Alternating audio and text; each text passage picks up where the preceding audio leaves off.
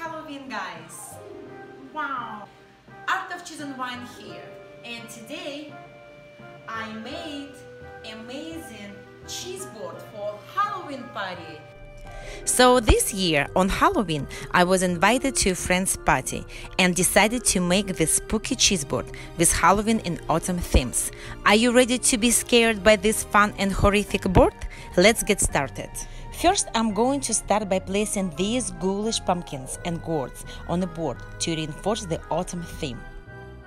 Next comes the centerpiece, this monstrous wheel of brie. Then comes the grapes and crackers. Let me give these a nice snake-like twist on the board. Okay, looking great. Now it's time to fill this in with some chilling charcuterie, delicious salami and savory meats.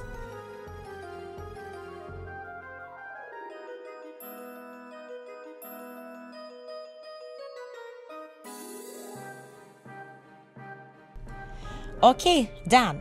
Now let's fill in the other side with some prosciutto ham to give it some great flavors, and then some Swiss cheese, which is probably my favorite.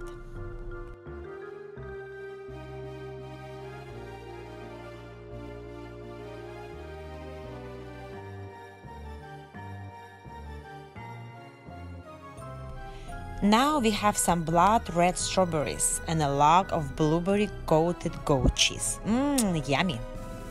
Well, now for my first Halloween board, I'll put on some more ham and Italian cheese to add lots of depth to the board.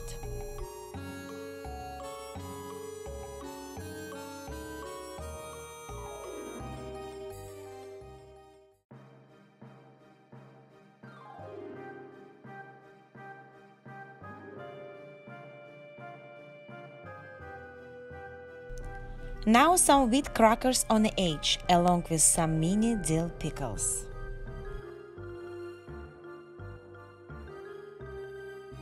Okay, more strawberries and crumbled blue cheese to finish this up, and placing some honeycomb on this incredible brie. Wow, this board is almost done. Meow! So I'm going to spread this honey around and set ready for my final step, which is these super cute Halloween jack-o'-lantern candies. I've just finished my cheese board, my Halloween cheese board, and I'm so thrilled to share this beautiful, delicious cheese board with all my friends. And we're gonna enjoy, we're gonna dance, we're gonna celebrate Halloween. Let's destroy this cheese board together. Meow! Well, setting this up at the party, and look at this amazing spread. In addition to the cheese board, I also made these great little croissant sandwiches with ham and pepper jack cheese on top of raspberry jam. Okay guys, time to party! Happy Halloween!